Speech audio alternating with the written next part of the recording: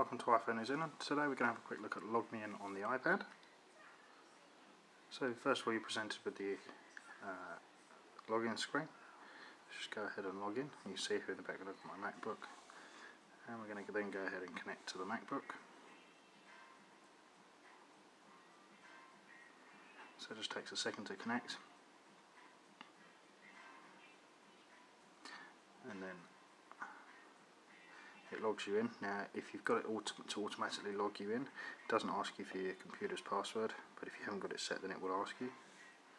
And then from there you get some hints that come up which you can switch on and off. And you're into your computer. So as you can see here, this just mirrors exactly what's on my display. And I can go down to Safari, open that up,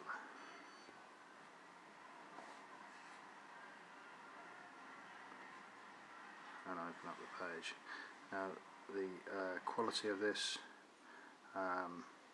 is set to medium at the moment, as you can probably see by this image here, but we can go ahead and we can change that setting, and you could have low quality, grayscale or compressed.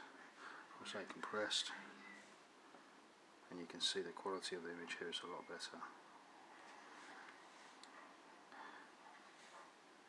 Now for those of you that want it, you can view Flash on here, so bring up the keyboard, and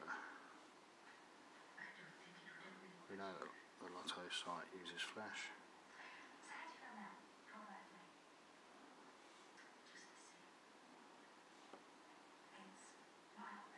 So this here is all Flash, all these falling stars.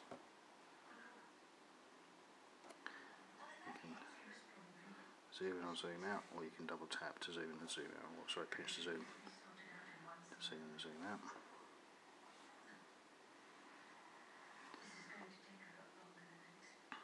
You can open up iTunes.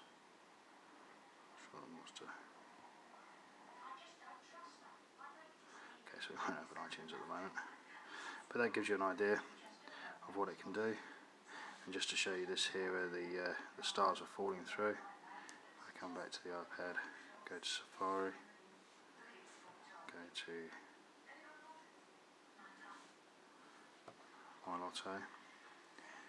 You can see this doesn't do Flash, so you don't get the animated buttons here, and you don't get the falling stars. So that's a very quick look at Logmein for the iPad.